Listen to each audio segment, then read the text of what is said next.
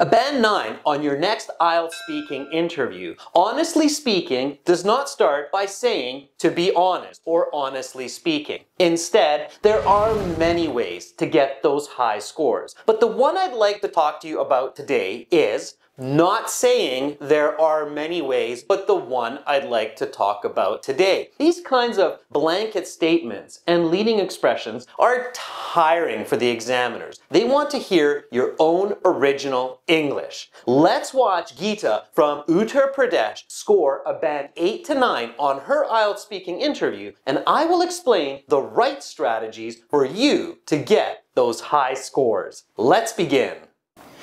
Welcome to the speaking portion of the IELTS exam. My name is Adrian. I will be your examiner for this part of the test, and I will give you instructions for each of the 3 parts.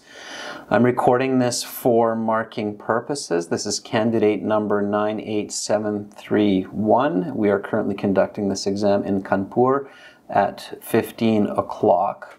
May I see your identification? Here's my passport that I used to register online for this exam. Please just have a look. What is your full name? My full name is as it is in my passport, Geeta Agrawal, and you can just call me by my first name, Geeta. Okay, Geeta, for part 1 I will ask you a couple of questions to get to know you better and some questions on a general topic. Where are you from?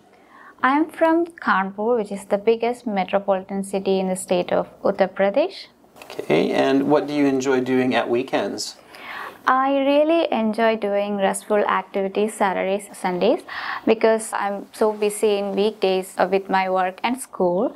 I like to go for a walk, meet up with friends for dinner and watching movies. This last day I watched a movie called Space Sweepers, which was really great.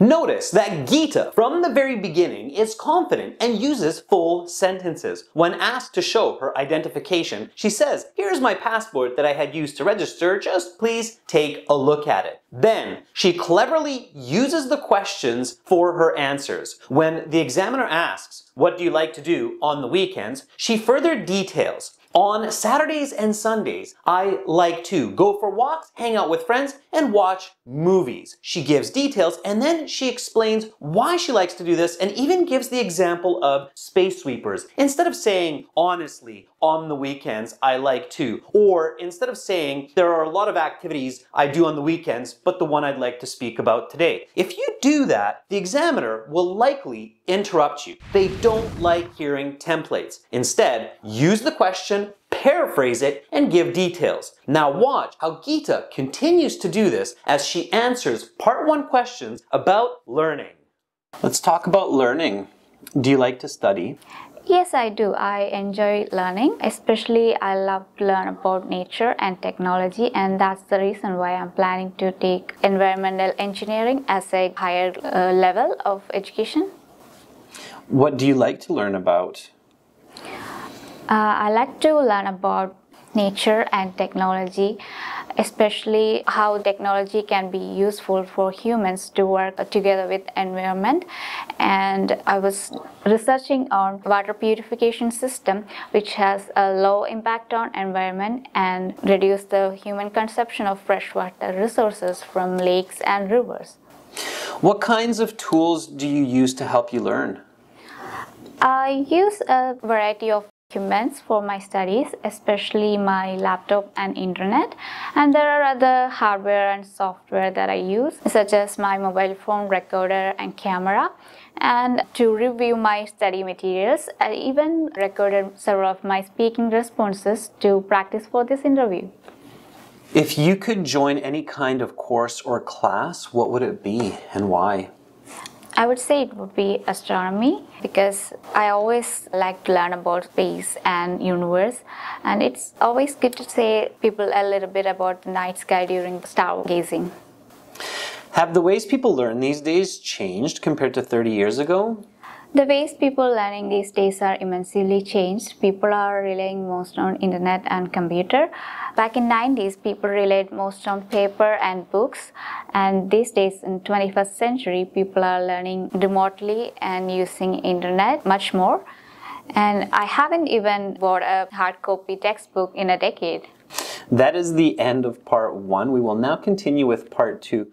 So, did you notice how Geeta continued to use this type of reflective language using the questions in her answers to get those high band scores? Indeed, she would get a band 9 for this part 1 performance. She uses exceptional vocabulary like environmental engineering. She reflects the grammar of questions like learning has changed when asked in the present perfect. And she avoids that template and redundant type of communication. This is why she's considered an expert user of the English language. In order to learn such strategies that truly work to get those high band scores, make sure to use our premium IELTS package at aehelp.com. Sign up for free, log in, and use the student partner speaking to interact with other students. When you feel you've practiced enough, be sure to book a mock IELTS speaking interview by clicking on the interview practice button in your My Student account. Now, let's continue with part 2.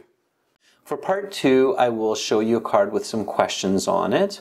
You will have 1 minute to read the questions, think about your answers. You can take notes in the 1 minute if you wish. You have some note paper in front of you and your pen. And then you will have 2 minutes to speak. I will tell you when to start and when to stop. Please do not touch the card. Talk about an object that is used to control society. Your 1 minute preparation time begins now.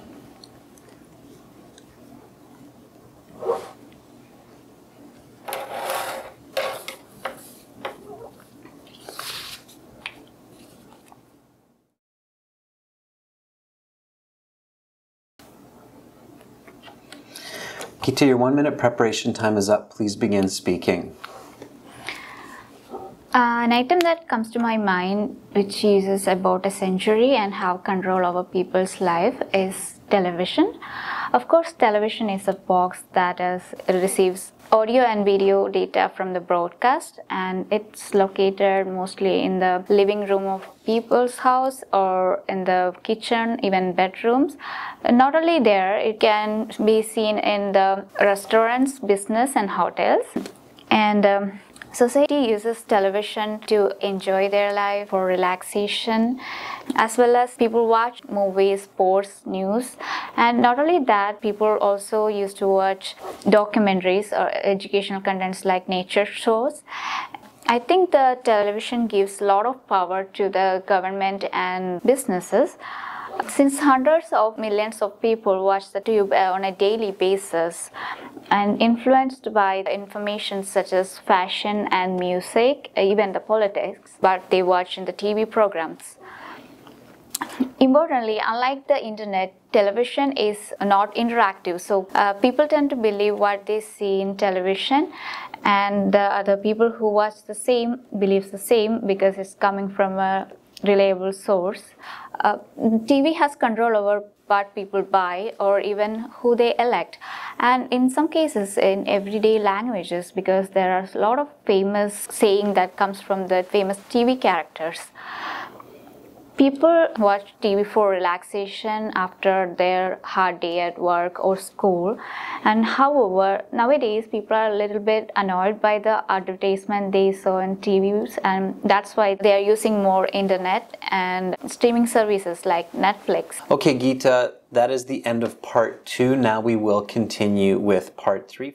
This part 2 response should earn Geeta a band 8 to 9. Notice right away how she chose a very clever answer for an object used to control society. The television. She does not start her part 2 response by stating, "Thank you for giving me the opportunity to speak today," or "There are many different objects that control society, but the one I'd like to talk about." This wastes time. You need to use the 1 to 2 minutes in your speaking part 2 effectively. If you're wasting time on template statements, that's going to take away from your ability to include better language and vocabulary for those higher scores. Geeta, in this case, has her first sentence ready and says an object that has been used to control society is the television. And then she explains what this object looks like, how it works, and why it's so effective for controlling people's thinking with different kinds of advertisements, news, and information. In order to get a high score in part 2, you need a specific, clear idea that is original and described using your own language. Make sure to practice this before your next IELTS exam.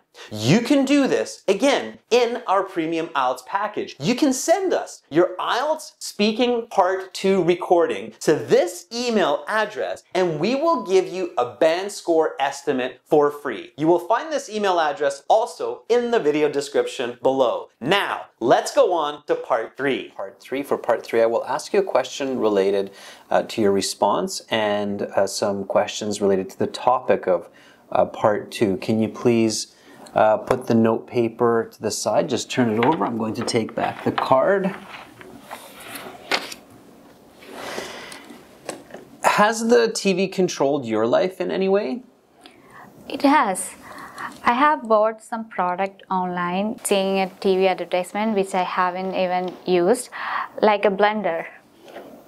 To watch the rest of part 3 and for many more strategies to get those high band scores, including original practice exams, a fully interactive course, and an app for your phone, visit and join our premium IELTS package at aehelp.com. Use the code CTRL9 for an additional 10% discount. Click the link in the video description. It's a one-time payment for lifetime access. We are an IDP affiliate, British Council partner, IELTS Test Registration Center. I'm a certified British Council agent. Just listen to what one of our students has to say. Hey everyone, this is Aishwarya. So today I'm going to reveal how I scored a 7.5 band with just a week's preparation in my very first attempt. I highly recommend going through Academic English Help YouTube channel as well as the website. Thank you all. Good luck the next time you sit your IELTS exam. Subscribe to our channel. Click over here. Watch another video. Click right up here and click our IELTS Hero to join our premium package and get access to all of our videos, practice exams, and a fully interactive course.